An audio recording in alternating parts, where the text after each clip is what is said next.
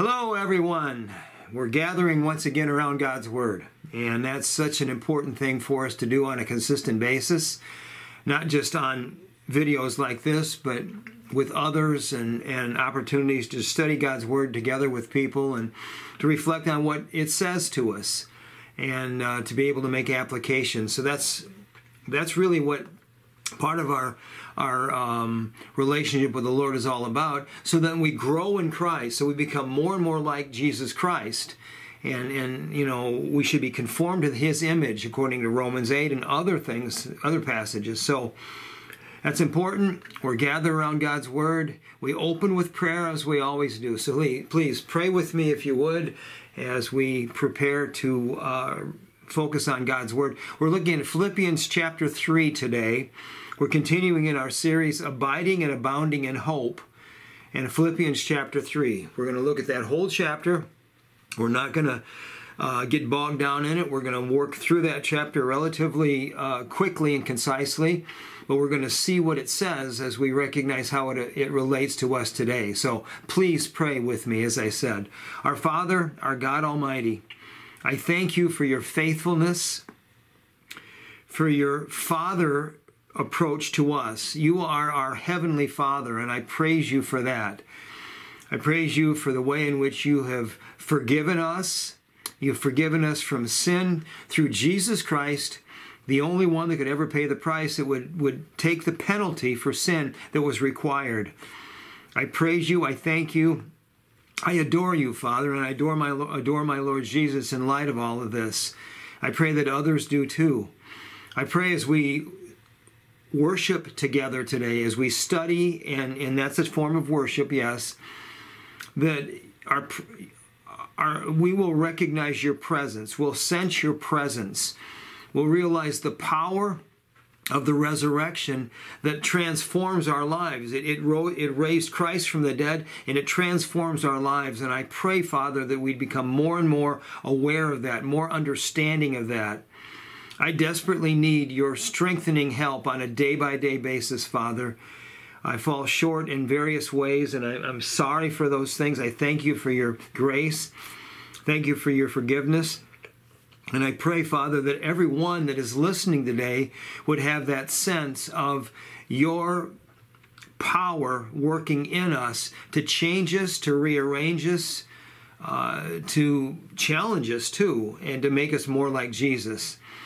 I ask that you'll help us to hear clearly.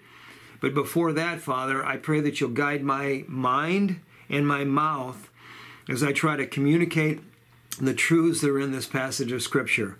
I praise you and thank you, and I ask your help through this time, Father. Guide, guard, and please bring about good results. I pray this in Jesus' name. And everyone I trust says, amen. All right. Some years ago, I was teaching a Bible study, closing the study off, and we were taking prayer requests. And one of the younger ladies in the crowd, she spoke up and says, Pastor Greg, would you please pray for the rapture? And I thought, wow, somebody 16, 17 years old asking that we pray for the rapture? That kind of surprised me. And yet, a young lady went to a good Christian school, Christian high school, and that's a possibility. But then there was a young man there in the crowd, and he quickly raised it, Pastor Greg, no. 2 weeks from now I turn 16 and I get my driver's license, and I'd hate for the rapture to take place before my driver's license. And you know, it's interesting, we have things like that. That's in a sense a cute story. It's got a little bit of a humor to it, but it's a sad story in the sense that, you know, maybe not for a 16-year-old to say that, but as we are followers of Jesus Christ, one of the most glorious events that's ever going to take place is going to be the rapture, when Jesus Christ fulfills the promise that he made in John 14. He said, I'm going to prepare a place for you, and I'm doing this because where I am, I want you to be also, so I will come back and get you. And Jesus made that promise, and that is going to be actually the end of the earthly activity of the church. Now, we as followers of Christ are members of the church, and we will have a role in the kingdom that Christ will set up after the rapture, the tribulation, and when the millennial kingdom starts. We'll have a role in that. We'll find out that role at the judgment seat of Christ, actually. But the fact of the matter is many times I think, and throughout the last numbers of years, I heard a pastor speak recently, and he just remarked how over the last 30 to 40 years, there's been a growing ignorance, and basically not only just an ignorance, but an ignoring of the truth of God's prophetic promises. And we're looking at the whole concept of abiding and abounding. Yes, yes, yes, abounding in hope. And that's what we're looking at in the series of messages. And I want us to understand that, I said this last week too, it was part of the title, the driving force behind our faith is hope. And we should be eagerly awaiting our Lord's appearance. Now, as I say that, how does that relate to us today? How does that affect us now? It affects us because it should change our lifestyle. It should make us more desirous to share the gospel with others. It should make us recognize that there's going to come a day when Christ is going to snatch us up and take us to heaven, and he's going to review our lives, not to see if we're saved, because the only people that go to heaven in the rapture are going to be saved individuals. But he's going to comb through our lives. He's going to play the tapes of our lives, so to speak, and we will be rewarded for things that have honored him, that have brought glory to him. And then those rewards will go back to him, of course. But we're also going to be, in a sense, judged, not condemned, but judged over the fact that there are some things we've done where we've missed opportunities, where we've not fulfilled the things that God desired. And basically, Jesus is going to ask us why. And we're going to be, whoa, that's a challenge. And that's why understanding the rapture is coming is something that reminds us that we ought to live every single day out of respect and reverence for God Almighty, because he's watching. He is taking an account of our lives, and there's going to be an accountability that we're going to experience in the future. So I gave that clever little story, or that cute little story about those teenagers. But you know, one of my favorite musicians of all time, and as I say this, he's a man that I think it was 26 years ago, last month, or 2 months ago, he died on I-39 in Illinois in a traffic accident. His name's Rich Mullins. Some of you are aware of Rich Mullins, some of you probably are not. Many people are aware of the song, Our God is an Awesome God. Well, that was one of the songs he wrote. He wrote many songs that I just love the creativity and the clever way in which he would communicate truth in his songs. And one of the things that was remarkable about Rich Mullins is that he consistently and constantly talked about wanting to go to heaven, looking forward to heaven. He had all kinds of music and songs that he expressed of his desire to go to heaven. And he died at a very young age because of a traffic accident, yes. But he's in heaven today because he loved the Lord Jesus Christ. He trusted Christ as Lord and Savior. And, you know, he looked forward to that, and he, in a certain sense, in an unexpected way, got his wish. But now the question is, how much do we look forward to heaven? And I've got 3 questions, or actually I've got 4 questions on my page here that I want to ask as we get started. And I want all of us to answer these to ourselves. Number 1, or actually first question, what are your 3 greatest desires?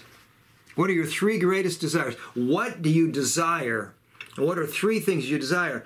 And as I say that, I know I didn't give you much time to answer that. You can think through that, maybe mark it down, think through it later. Or maybe think through it for a few moments now as I just continue trying to express. But I'll say very clearly, when I was younger, my three greatest desires were probably like Paul, the young man that spoke up, is I want my driver's license. Yeah, I look forward to driver's license. I look forward to getting married.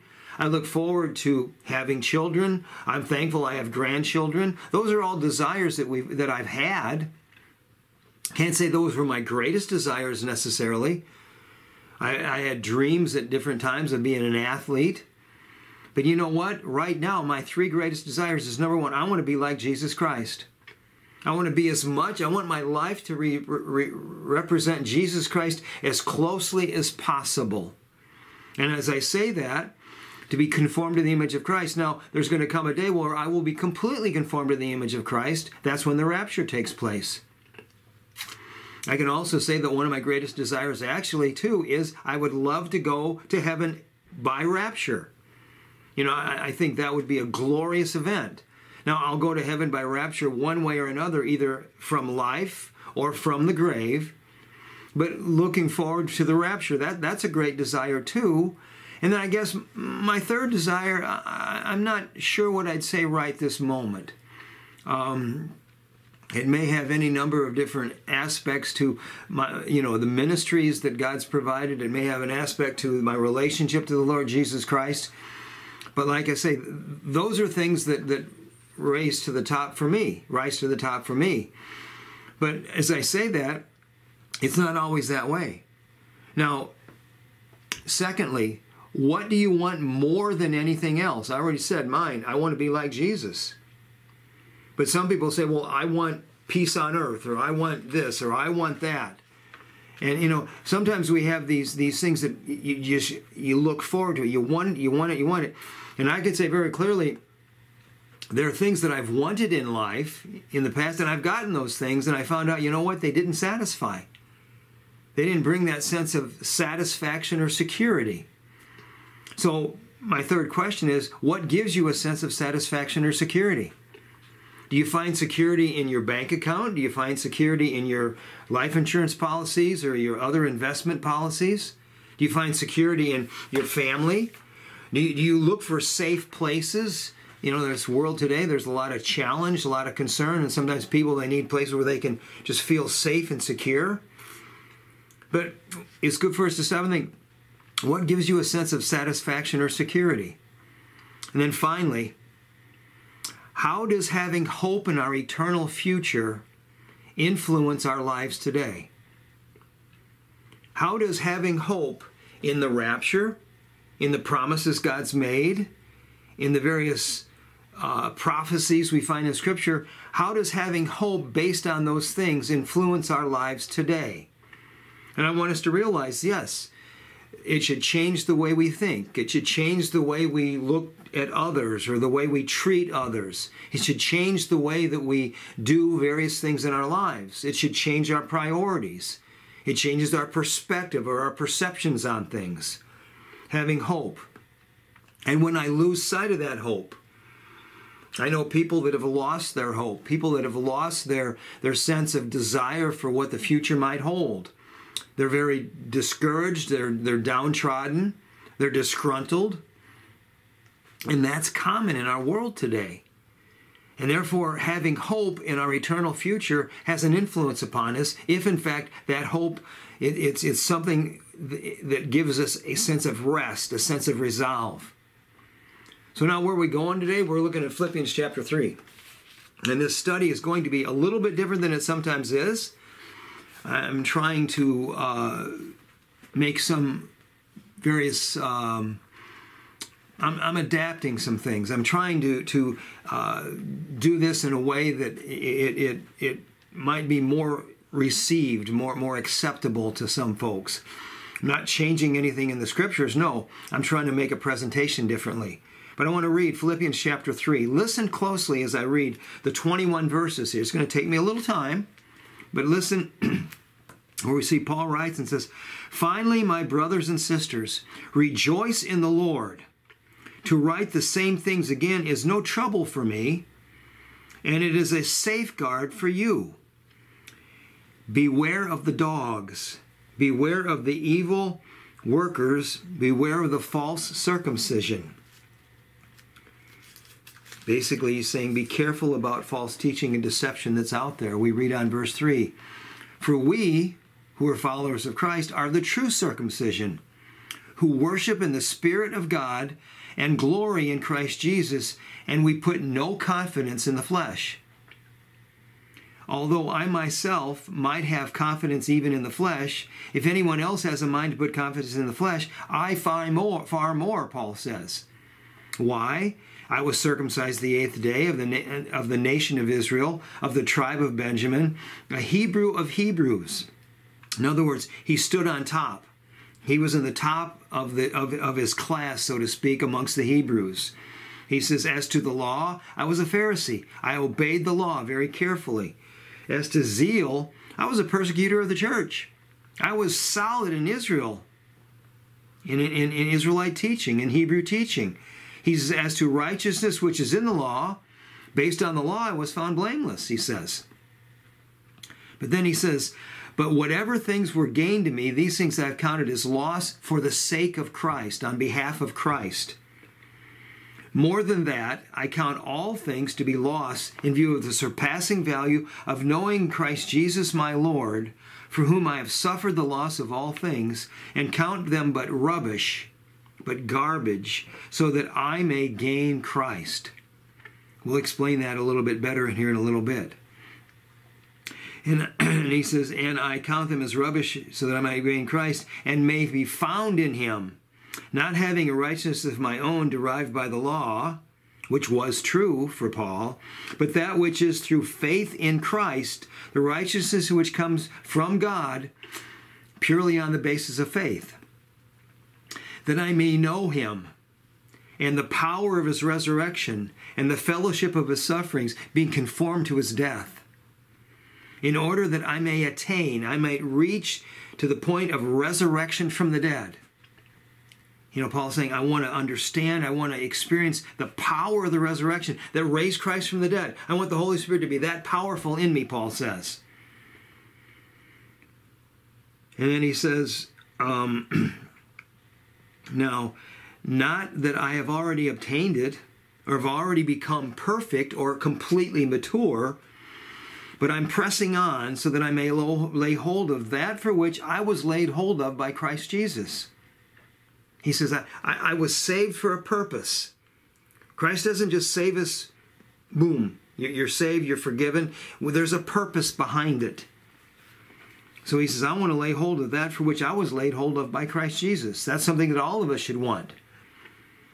Now he says, brothers and sisters, I do not regard myself as having laid hold of it yet, but one thing I do, forgetting what lies behind, the things past, and reaching forward to what lies ahead, the promises God's made, I press on toward the goal for the prize of the upward call of God in Christ Jesus.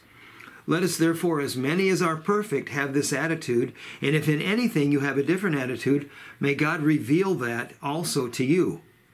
However, let us keep living by that same standard to which we've attained. He closes the passage out, verses 17 through 21. Brothers and sisters, join in following my example. Paul can say that. We should be able to say that to people, but sometimes our examples aren't exactly what they should be. But he says, join in following my example and observe those who walk according to the pattern you have in us, that example you have in us. For many walk, of whom I've often told you, and now I even say it weeping, that they are enemies of the cross of Christ, whose end is destruction, whose God is their appetite, whose glory is in their shame, who set their mind on earthly things. He says, for our citizenship is in heaven, from which we eagerly wait for a Savior, the Lord Jesus Christ, who will transform the body of our humble state into conformity with the body of his glory by the exertion, the exercising of the power that he has even to subject everything, all things, to himself. We're going to try to explain these things. This is a powerful passage of Scripture.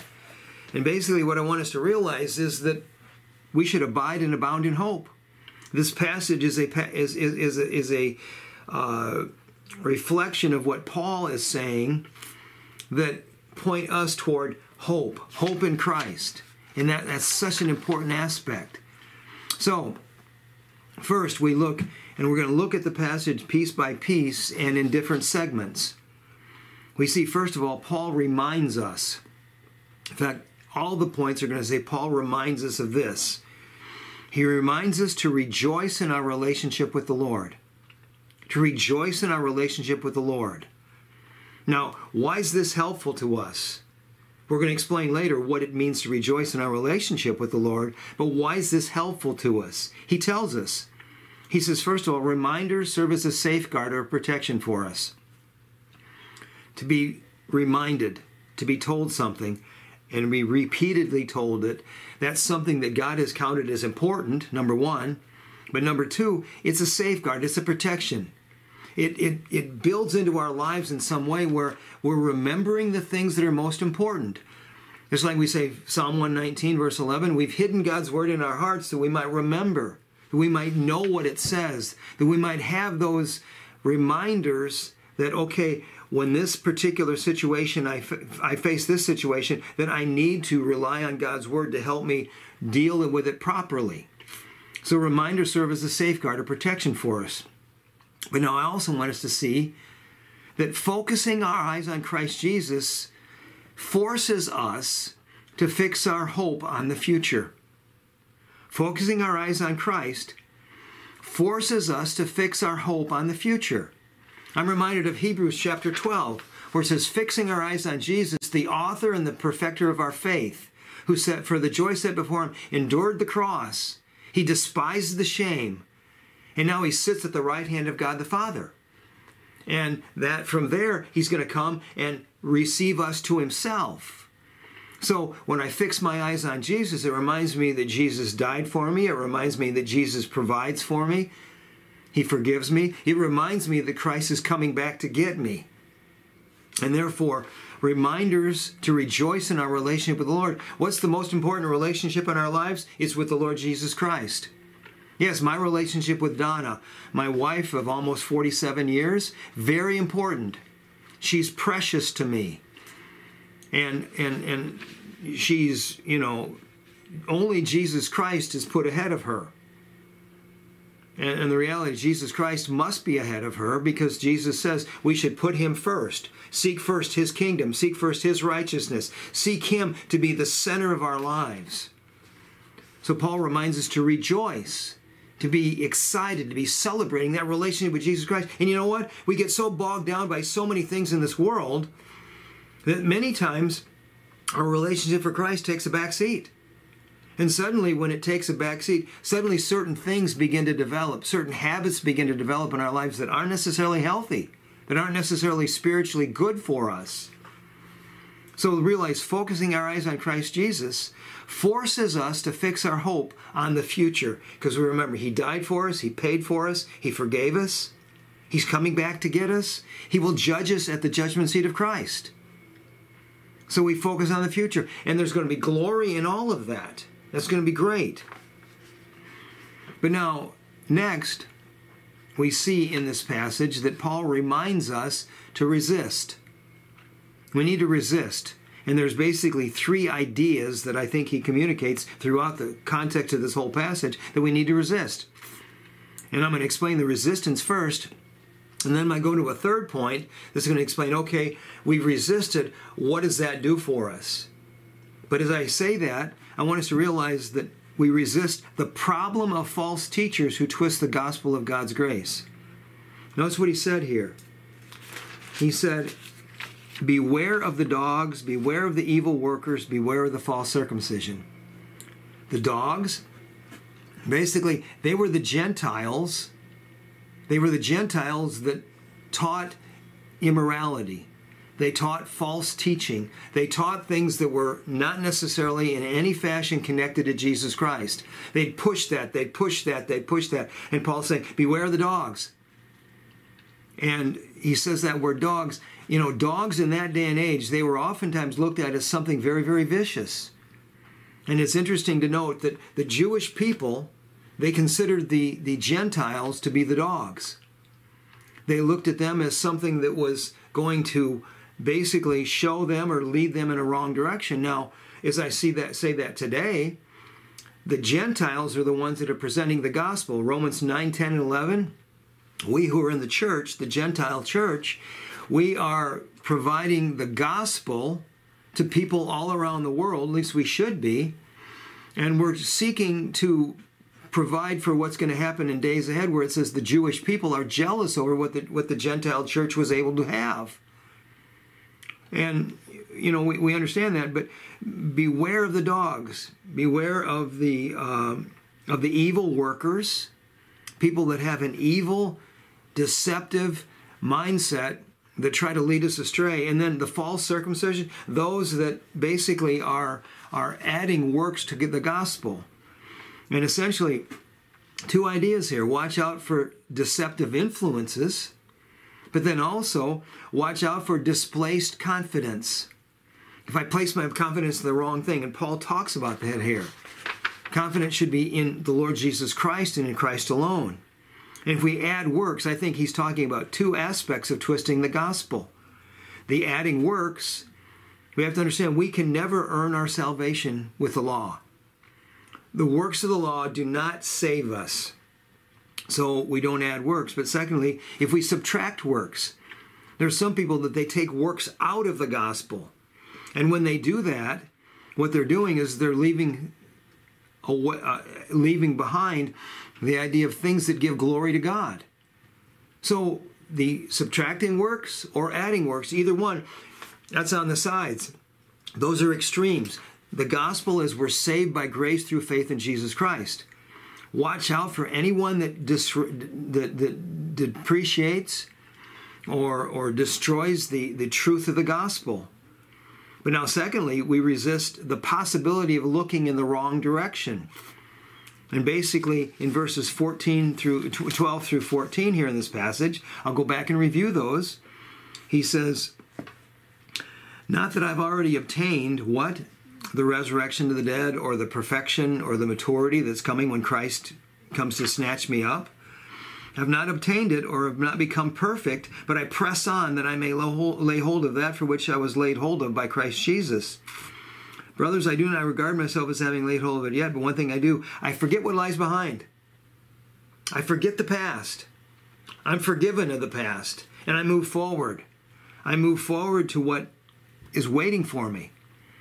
And basically, we need to resist the possibility of looking in the wrong direction for hope, looking in the wrong direction for satisfaction, looking in the wrong direction for security. We need to be careful about that.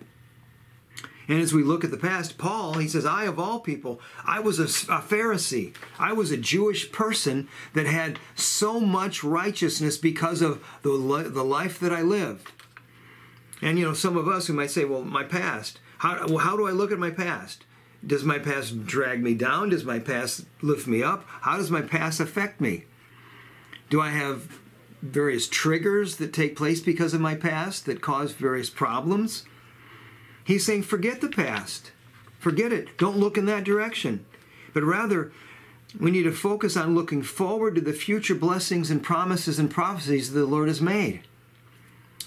We got to recognize the possibility of looking in the wrong direction. If we get too much focused in the wrong direction, we're not going to see what does God have in store for us. We're not going to see the opportunities that He gives us to serve Him effectively.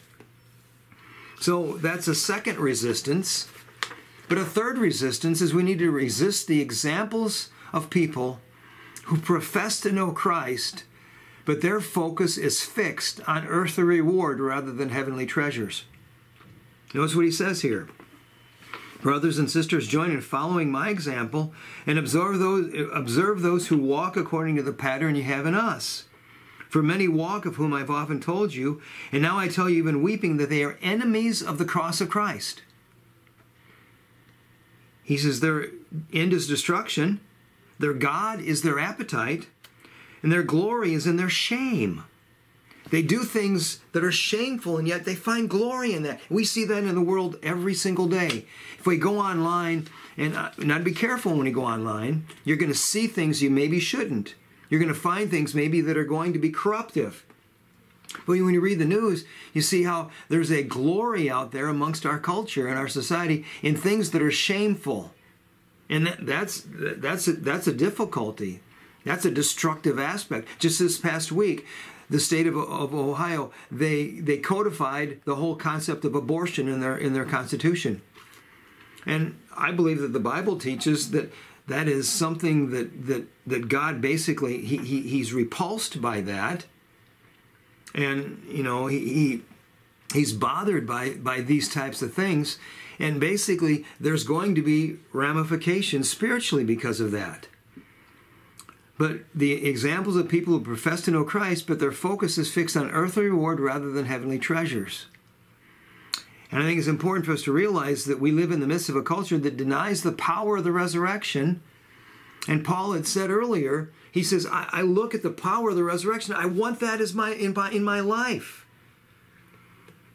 But in this world where people deny that, basically Paul expressed grief from the results of what is called an earthly agenda, where the treasures here of earth, the things we receive here on earth, the things we love here on earth, the things we enjoy here on earth, we look at that so satisfactorily. We look at that so much with so much of a sense of a desire that we're losing sight of the heavenly rewards. Jesus says, don't bring your treasures here on earth as something that is most important, but rather send your treasures ahead to heaven. And basically, Paul says, these are enemies of the cross, and they're in our midst. They're part of our lives. Now, we should treat them with a sense of desire to share the gospel. We should want to share the good news with them. We don't resist them or reject them in a sense of, I can have nothing to do with you, because we want to share the gospel. But we need to resist the example they have on our lives, the influence they have on our lives. Oftentimes, these people are not genuine believers. They're people that profess Christ. They profess knowing Him. But it says their end is destruction. They claim to know Jesus Christ, but in fact, their lives don't exhibit that the Holy Spirit exists in their lives, that Jesus Christ is Lord and Savior. And basically, it says they're driven by idolatry. They're bringing up idols and worshiping these false gods, gods of money, gods of pleasure, gods of luxury, gods of comfort, gods that are so much an attraction to all of us. I like comfort. I enjoy certain things that I've found in the past. They can become idolatry to my life. And I got to be careful. So we need to resist the examples. But now finally, last point. Paul reminds us to reach for the glory that God has promised. To reach for the glory God has promised. Notice what he said here. I strive. Basically, what he's describing here is the idea of we're running a race. This is much like Hebrews chapter 12. We run a race. We get rid of all the encumbrances. We get rid of all the things that hold us back. And we run the race with a sense of endurance, a sense of perseverance. We run the race with a sense of desire to move forward for the sake of becoming more like Jesus. And we recognize that along the way, Christ has various things that He's given us to do, things that He's doing in our lives as well. And we reach for the glory that God has promised. In the midst of a culture that denies the power of the resurrection, we're called to represent the Lord as ambassadors. 2 Corinthians 5, verse 21 says we're ambassadors for Christ. We're ambassadors for Jesus Christ. What's that mean? We are people that are living in a foreign land. It says in this passage, our citizenship is in heaven. I'm a citizen of heaven even though I'm a resident here on earth. And I'm an ambassador for Jesus Christ while I'm here. We represent the Lord as ambassadors, looking forward to being resurrected with glorified bodies. Glorified bodies. We live here, but our citizenship is in heaven. Notice what this says. I press on toward the goal of the prize of the upward call of Christ Jesus. Upward call of God in Christ Jesus. Let us therefore, as many as are perfect, have this attitude, and if anything, you have a different attitude, may God reveal that to you also. However, let us keep living by that same standard to which we've attained. We've reached this level of spiritual maturity. Let's keep pressing on. He's telling us that. And you know what? Spiritual maturity, growing in Christ, that is very much, it is a God-given blessing to us. God helps us grow up. God leads us in that spiritual growth. The Holy Spirit provides what's necessary, the fruit of the Spirit, the produce of the Spirit. But let's realize that's our response. We need to respond to what the Scriptures say. We can't rely upon others to grow spiritually. We need to rely upon the Holy Spirit and on God's Word so that we grow spiritually. But we live here, our citizenship in heaven, we're foreigners. You know, it's interesting, the Philippians were exactly that as well. They were foreigners in a strange land. They were Roman citizens, but they didn't live anywhere close to Rome. They were a Roman colony, the Philippians were. And when Paul said, you know, we're citizens of heaven, they understood they were citizens of Rome even though they weren't even close to Rome. And that analogy for them was something that it resonated with them, at least it should have. And therefore, the Philippians are told, you are citizens of heaven if you're followers of Jesus Christ. And therefore, what are we waiting for? We're waiting for Christ to come from heaven to receive us to himself and to rescue us from this world, so to speak, the wrath that's going to come. But let's understand the analogies that Paul uses here, they're so multifaceted that we can miss out on them if we don't look at them carefully. This analogy, you know, he tells us that, you know, we are foreigners, we're ambassadors, we're citizens of heaven who live here on earth to represent Jesus Christ. And when we experience the fulfillment of Jesus' promise, he said, I'm going to come back and get you, John 14. When the rapture takes place, let's realize we're going to receive something that basically is the reason why sin came into this world in the first place. It says, when we see him, we will be like him. We will be it says right here, he says, our citizenship is in heaven, from which we eagerly wait for a Savior, the Lord Jesus Christ, who will transform. That's the word. It includes the word metamorphosis, and it basically, it's a transformation that happens to us that we have nothing to do with ourselves. We are literally transformed into something different. And basically, these earthly bodies, if we're here on earth, if we're already in the grave, the body in the grave will be transformed into a glorified body, just like what Jesus Christ had. It says when we see him and he appears to us and he comes to get us, we will be like him. And just think, we'll become just like Jesus, and we'll be what caused the fall of angels led by Satan and the fall of mankind tempted by Satan too. Why did Satan fall? The angels in early creation times, the angels were there, and Lucifer, the head angel, he led a rebellion against God. Why? He wanted to be like God. He was envious, wanting to be like God. And what did he do to Eve and Adam? He tempted them. Has not God said? Has God deceived you? Has God told you wrong? You can be like him if you eat this fruit. And they ate the fruit, and yes, they became like him in the sense that then they knew both the difference between good and evil. But as we look at that from a perspective that sees this in this passage, let's realize that we eventually will actually become like God. We'll be like him. And what's he saying for us to do here? He says, you know,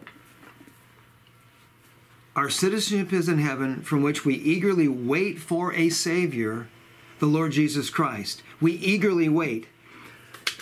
That Greek term there, it means enthusiastic expectation filled with patience. I'm expecting it. I'm enthusiastic about it. I'm excited about it, but I'm patient. I'm patient. Why? Because I can't do it myself. I don't know the timing. I don't know the day. I just know that it's coming. And I think it's important for us to understand that as we look forward to that day, there are certain aspects of how that should influence our lifestyles. Now I'm going to talk in another sermon later in this series about the judgment seat of Christ. My hope is I look forward to being at the judgment seat of Christ. Why? Because I'll be standing before my Savior. But in reality, as I stand before my Savior, I trust that there may possibly be some rewards because of faithfulness that I've been able to fulfill through the power of the Holy Spirit. But there's also going to be a sense where the Lord's going to play the tapes of my life, and I'm going to hear things of, why did you do that, and why did you do that? Do this. Now, I'm not going to be condemned for my sin. I'm forgiven of that. That's a past tense thing. Forgiven. But yet, standing before the judgment seat of Christ, I anticipate, I await for that. And then when I receive the rewards, what do I get to? I get to cast those rewards at the feet of Jesus and say, glory to Jesus Christ, my Lord and Savior. The thing is this should change our lives. This should affect our thinking. This should transform our perspective on the way life treats us and the way we treat life, the way we treat others, the way we respond to situations and circumstances. Christ is watching us. He's taking account of our lives. He has, as we could say in technology terms, he has a taping, a video of us, so to speak. It's not literally a video. Some way or another, though, he's going to hold us accountable for everything we've done, every word we've spoken. It says it throughout Scripture. And I realize that, yeah, rewards are part of the process, but I don't do this for rewards. I do this for God's glory. I do this because he's saved me. And when I stand before him as my judge, I realize, okay, he paid a heavy price. Hebrews chapter 12. Keeping our eyes on Jesus, focusing our eyes on Jesus, fixing our eyes on Christ, the author, the finisher of our faith, who endured the cross. He despised the shame that came with that. And he's now seated at the right hand of God the Father, waiting for the time. And that upward call of God that's in this passage, you know, when Jesus raised Lazarus from the dead, he stood outside the grave, and he didn't just, he specifically called for Lazarus. Lazarus, come forth. Why did he do that? Because that was the call of resurrection. He raised Lazarus from the dead. And when Jesus Christ comes to receive us to himself, he's going to, the upward call of God in Christ Jesus is going to be the call on each of us who are followers of Christ. And we're going to be either resurrected or we're going to be called up to meet him in the air. And that's going to be a glorious day. So that's where we are in this whole topic of hope. And I just close with this final question. You know, where exactly is our hope focused? What are the things that are our greatest desires? What do we want more than anything else? What gives us that sense of satisfaction and security? Jesus Christ. He's at the center of that whole particular question mark. And I trust that each of us can say, yes, Jesus is my Lord, he's my Savior. I want to be more like him. And I look forward to the day when I'll be transformed completely, 100% into his image. Let's pray. Father God, I just ask now that you'll help as this message is completed. Help that we can stop and consider what it said, what the passage said. Not what I said, but what the passage said. Help us to understand how this affects our lives, how this gives us a perspective that, well, it leads us in that sense of humility. I humbly come before Jesus Christ saying, thank you. I recognize what he faced for me. And Father, help each of us to live for Christ, to live a lifestyle that gives glory and exemplifies exactly what a follower of Christ should be like. Help us in this, Father. Guide us in these matters, Father, I pray. I again thank you for your grace. I thank you for your goodness. And I pray your touch upon each of us as we consider the truths from Philippians chapter 3. So thank you, we love you, we praise you, and we ask every bit, all of it, in Jesus' name. And all God's people said, amen. Hey, I appreciate you watching. Appreciate the fact that we have this opportunity, and I trust that God can use it for his glory. Look forward to hearing from you. If you would want to contact me, please try. So, again, look forward to seeing you again soon.